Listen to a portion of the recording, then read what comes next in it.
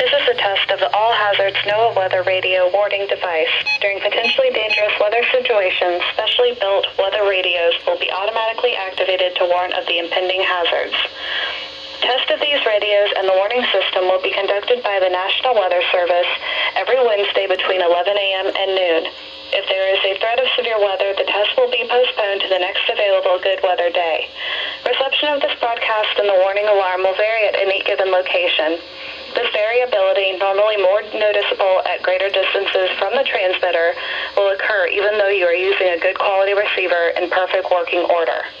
To provide the most consistent warning service possible, the warning alarm will be activated only for warnings and selected watches affecting the listening area.